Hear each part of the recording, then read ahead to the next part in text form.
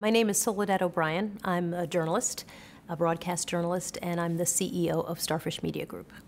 I think we've come to a time when we really need to think about how we're shifting education to make sure that kids are coming out of high school with all the skills that they need, whether those skills are skills to be really successful in college or skills to go into some kind of a job, a good paying job.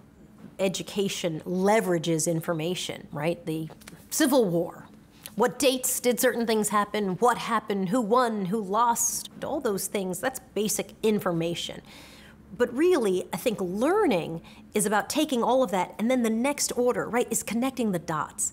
It cannot be just about spewing back facts and things that you've memorized. It has to be synthesizing all that information to come up with a really interesting and cohesive and coherent thought around the issue. The Civil War, what were the causes?